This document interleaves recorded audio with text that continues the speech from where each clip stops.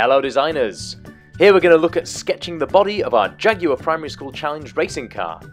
So you've already sketched the chassis, and all we're going to do now really is take a pencil to it. So you can see here, we've just sped the film up so that we're not spending too long showing you, but really just using ISO sketch, helping us get the geometry or the lines in parallel so that all the drawing looks right, and really just starting to draw features onto the chassis. So here we're just putting a little bit of a nose cone on. I'm going to look at putting a front wing on, so I'm just going to use ISO sketch here and draw some lines across on the drawing and just start smoothing things off. So we're just thinking about how the car might look and how it might perform with this front wing. We're going to put some end fences on here, some end plates to the wing, and why not some little winglets as well. This is your design. This is your design, so go crazy with it. There's no right or wrong, no rule book here, so you can put as many fins on your car as you want.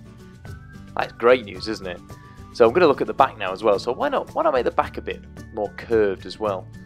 Putting a little bit of a shape on there, and just following it round. So we're keeping everything in parallel with the rest of the drawing. Really, using ISO sketch in the beginning of this drawing has helped us out here, because now we can just make sure every line we draw is in parallel. And because I can, I'm just going to draw a massive rear wing. So I'm going to draw what looks like an aeroplane rear wing, and put some little fences on the end there.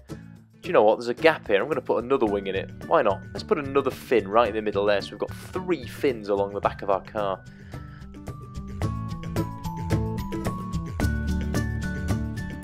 All we're doing here then is just adding a bit of marker pen, and you can do this with felt tip pen, you can do it with coloured crayons, you can even do it with a pencil.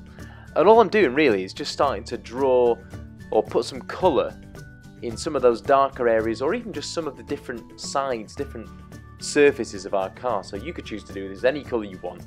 I'm just using a dark grey to begin with, and I'm going to put a bit of colour on the wheels, bit of colour on the body, and just really start to make it look a bit more fun.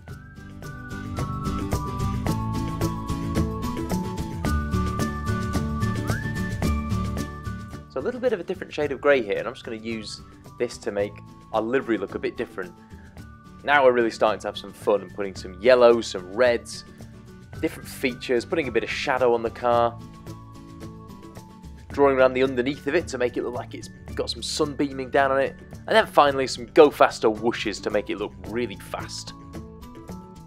So that's it. Hope yours looks even cooler.